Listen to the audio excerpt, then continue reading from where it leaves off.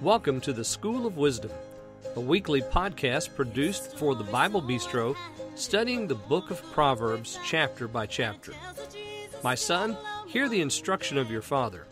Forsake not the law of your mother, for they shall be an ornament of grace to your head, and chains about your neck.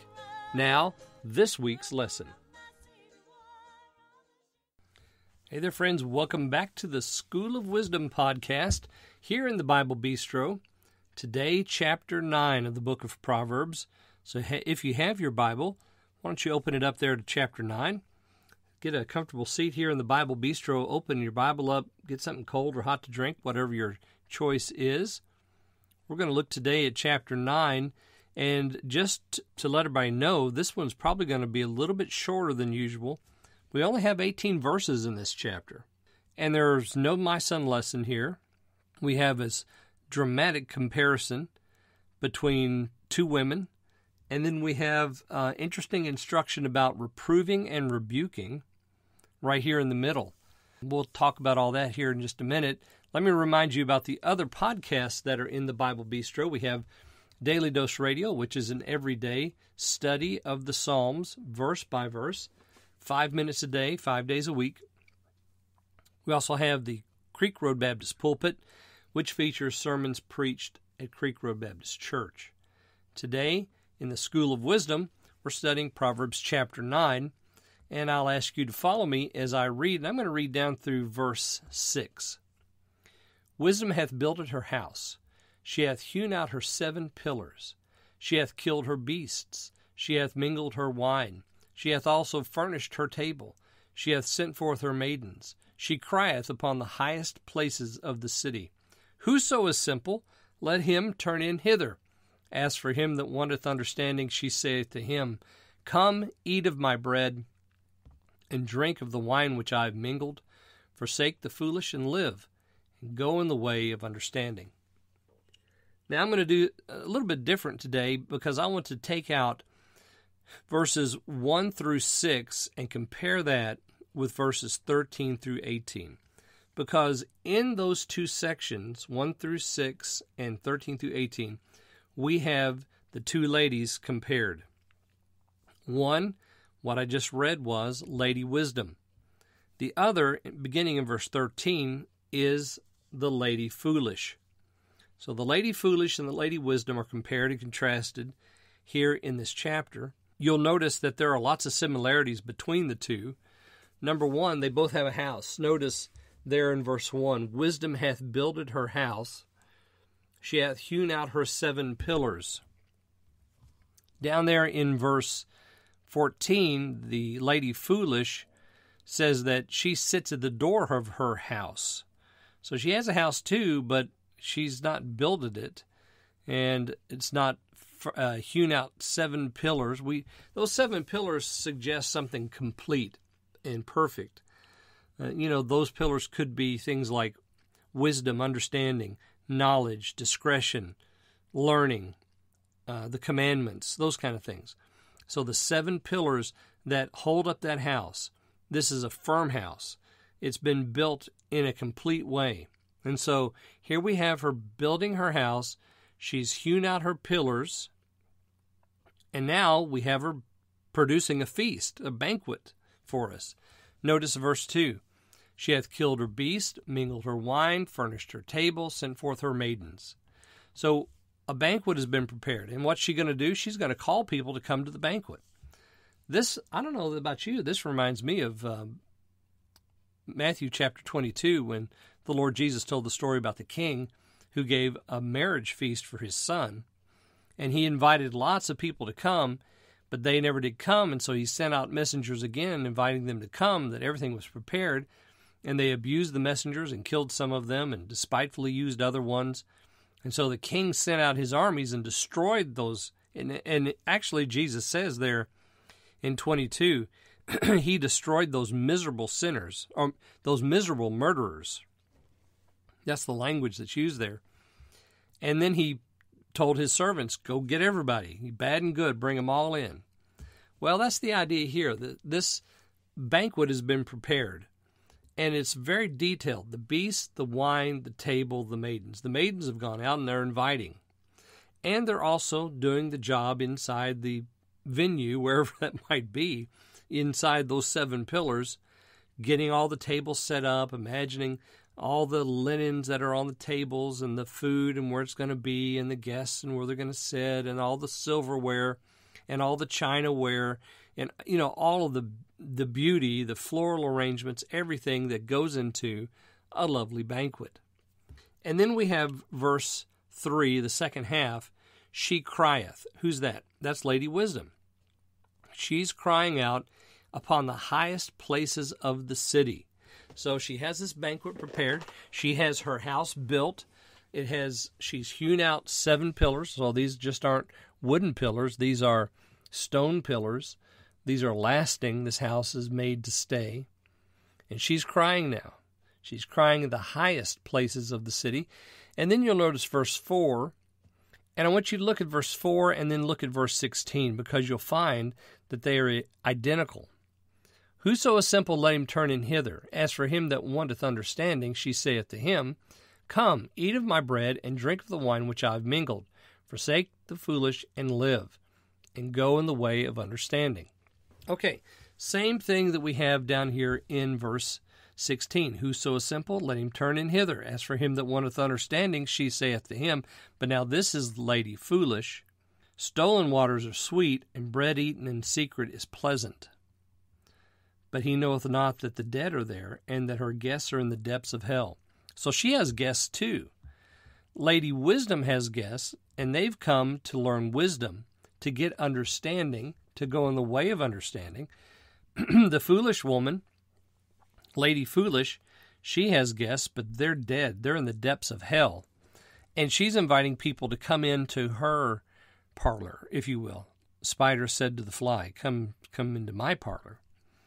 So she's wanting to entrap them because the person who is enticed by the foolish woman doesn't know that the dead are there. So we have the same thing being said by both Lady Wisdom and Lady Foolish. What does that tell us? That tells us that in this life we have a choice to make. We can either follow the way of understanding and follow wisdom, that is, walking in the way of the Lord, or we can follow temptation, the easy route, the quick route, and leave understanding, even though she says, if you're lacking understanding, here's what I have to say, stolen waters are sweet and bread eaten in secret is pleasant. You see, she says very much the same thing that Lady Wisdom said there in verse 5. Lady Wisdom in 5 says, Come eat of my bread and drink of the wine which I've mingled. Here it's bread and water. Stolen waters are sweet, and the bread eaten in secret is pleasant. So it's not bread and wine, it's water and bread. And you'll notice that the foolish woman says, stolen water is sweet.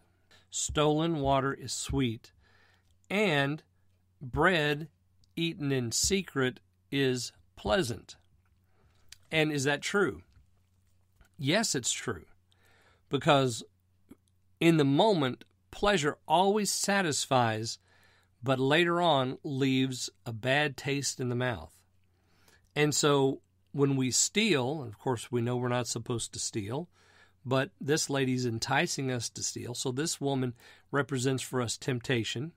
When something is done in secret, that is in the shadows, that we know that things are to be done in the open to glorify God. These are not being done in the open to glorify God. This is being done in secret to satisfy my pleasure, whatever that might be. And I like it because it is pleasant. Lady Wisdom says, Come and eat my bread, forsake the foolish and live. Lady Foolish says, Stolen waters are sweet, bread eaten in secret is pleasant. You don't know this, but the dead are there. Now, notice the contrast. Lady Wisdom says, Forsake the foolish and live. Lady Foolish says, he doesn't know that the dead are there. So death is in one place, life is in the other. Life is with wisdom, death is with Lady Foolish. Not only that, her guests are in the depths of hell. So she's invited other people into this parlor, and apparently hasn't turned out too well for them. Well, we come now to, I forgot to mention, notice verse 13. A foolish woman is, and then we have this definition of her, clamorous, simple, and knows nothing. This is the perfect contra-definition of wisdom. If we were going to try to put to, in just a few words what wisdom is not, this would be it. Wisdom is not clamorous, simple, and knows nothing. Of course, we already know that. And so when we read this, we say, this is the exact opposite. This woman is the exact opposite from Lady Wisdom. Lady Wisdom builds her house. The foolish woman, well, she's not. She's clamorous, simple, and knows nothing. She can't build a house. She sits at the door of her house on a seat in the high places of the city. So while Lady Wisdom seems to be standing because she's crying out, look at that in verse 3. She crieth upon the highest places of the city. So she is crying out. The foolish woman is sitting.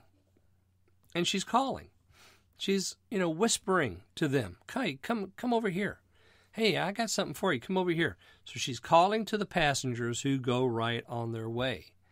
She's seated in the high places of the city, seated by the door of her house. She's calling to passengers. She's not crying out. That's what wisdom is doing. No, this one is calling. So there's a difference here between the two. But verse 16, we hear the same thing. They both offer those who lack understanding something. Wisdom says, "Come, eat of my bread, drink of the wine which I have mingled, forsake the foolish and live, and go in the way of understanding." But Lady Foolish says, "Stolen waters are sweet, bread eaten in secret is pleasant." But the man who turns in there doesn't know that the dead are there, and that her guests are in the depths of hell. So she's been doing this for a long time. This woman represents for us temptation. Always it stands there or sits there and calls out. And it's constant. It never gives up. So a banquet on one hand, bread and water on the other hand, you can choose. Life on one hand, death on the other hand, you can choose. Notice verses 7 through 12 now. Right here in the middle of the chapter, couched between Lady Wisdom and Lady Foolish, we have this reproving and rebuking idea. And we have two different groups that are mentioned. Notice verse 7. "He that reproveth the scorner getteth to himself shame. He that rebuketh the wicked man getteth himself a blot. Reprove not a scorner, lest he hate thee." So we have scorner, wicked, scorner. Reprove, rebuke, reprove. Okay, now look at the second half of 8 and all of 9. "Rebuke a wise man, and he will love thee. Give instruction to a wise man, and he will yet be wiser. Teach a just man, and he will increase in learning." So here we have wise man, just man. And what are we doing? We're rebuking, giving instruction to, and teaching. Notice also the way in which they respond to these things. So the scorner, the wicked man, the person who tries to reprove the scorner gets shame, gets a blot. And to reprove a scorner, you get hate. Well, if you rebuke a wise man, you're going to get love. A wise man is going to be yet wiser if you give him instruction. And a just man, well, he's going to increase in learning. So you see that the outcomes are even different. The beginning is the same. We're reproving, rebuking in the scorner, the wicked, and the scorner. And we're rebuking, giving instruction, and teaching, which is similar to what we had over there in the other one, but we're reproving and rebuking because the scorner and the wicked man are doing wrong. The wise man, well, you can rebuke a wise man and he'll correct him, and because he's wise, he understands what just happened and he loves you for it because he doesn't want to go in the way of the scorner. He doesn't want to go in the way of the wicked man. He doesn't want any part of that. So he loves you. He's going to be yet wiser because you instructed him. So you teach a just man, he's going to increase in learning. Why? Because of wisdom. Again, wisdom is the principal thing. So those two comparisons there. And we're going to see them come back into the end of this section here in just a minute. Then you'll notice verse 10. I think verse 10 is probably the money verse in this entire chapter. The fear of the Lord is the beginning of wisdom, and the knowledge of the holy is understanding. So the knowledge of the holy, that's the thing that's different here. We've had the fear of the Lord before. We've had this statement, the fear of the Lord is the beginning of wisdom before. But now we add to it the knowledge of the holy. We pull away all pretense now. The mask comes off. This is about walking in holiness. Without holiness, no man will see the Lord. So if we're going to fear the Lord, and if that's going to be the beginning of wisdom, then where's that going to lead us? What's the path look like? We're standing at the head of the path because we fear the Lord, but what's the path look like? Well, it's the knowledge of holy. And if we're walking in the knowledge of holiness, then we will have understanding. And remember, that's, part of our first two conditions in Proverbs, to know wisdom and instruction, to perceive the words of understanding. And these are, of course, this is in the language of Lady Wisdom. She's saying this. The fear of the Lord is the beginning of wisdom, and knowledge of the holy is understanding. Then we have verse 11. Wisdom speaks out loud here, for by me, she says, thy days shall be multiplied. Do you want long life? Follow wisdom. And the years of thy life shall be increased.